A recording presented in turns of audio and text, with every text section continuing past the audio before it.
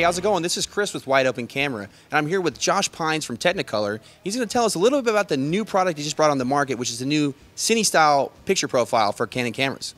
How's it going? It was great. Everything was going really well, and then I woke up this morning, and it's been downhill ever since. But how are you? I'm doing well. Okay. Good show. That's good. Well, I just got here, so I haven't had a chance to see. I'm tethered to this booth, so I haven't had a chance to go out and see anything. But So what can you tell me about how it's been since the Cine style has been released? since it's been released, we were expecting, that there'd be 100 or 200 people out there that might be interested and try it out and see its merits. And we were sort of shocked in the few weeks it's been out. There's actually been over 30,000 downloads. And it's been rather overwhelming. And also reading the blogs and the discussions online about people who have tried it. Some people go, oh, this is great. I love it. This solves my problems. Other people going, I don't get it. I'm trying it and it just looks flat. And well, the general idea of it is, and let me give you a little bit of background. So we come from the division of Technicolor that does digital intermediates, which is color correction and post-production for motion pictures. And we did this initially from film. People were shooting film, and we would scan it and color correct it and release it in film. Now more and more stuff is being shot digitally, but still we like to work in a log color space, logarithmic color space. It's the best way to work. And the idea is that when you're on set, you capture as much dynamic range as possible from what's on set and carry that into post-production so that as creative decisions are made further downstream, you're not locked into something. You can sit there and say, I want that to be a stop bright or a stop dark, but you've captured as much as you can.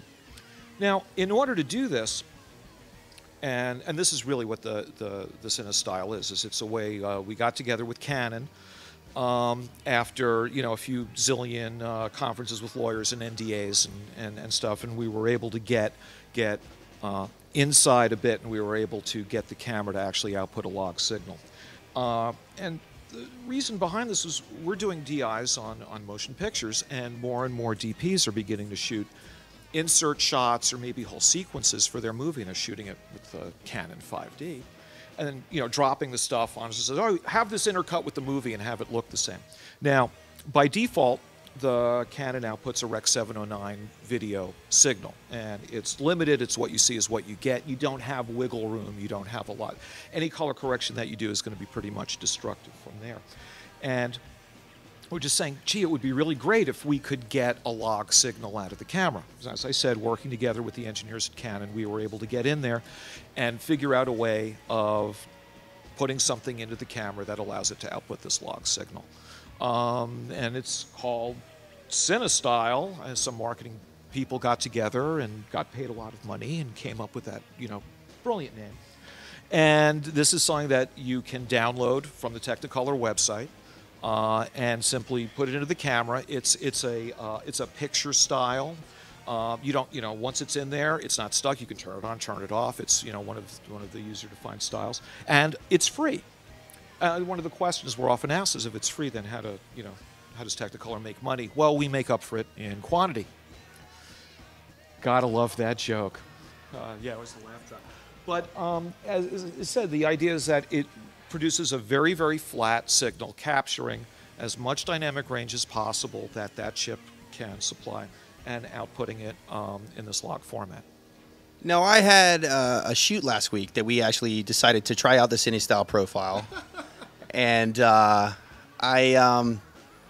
would say that it was really great for grading exactly how you wanted it, because it's so flat and you do have so much room on your whites and your blacks to be able to move your image where you need to.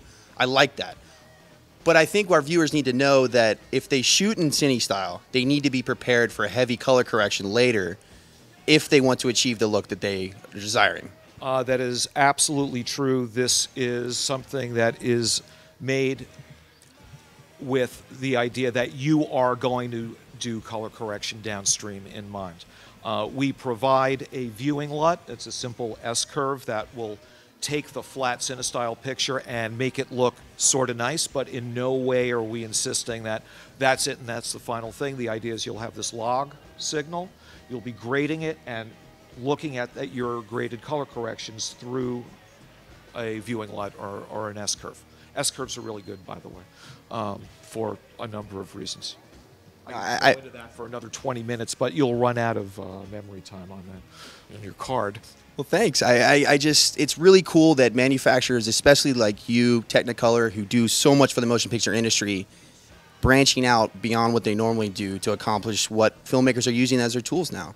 Well, as I said, it really started out, the initial idea was purely defensive. People are shooting with this camera, and we have to get it to intercut with their motion pictures, that the rest of it shot on film or other very high-end digital acquisition devices.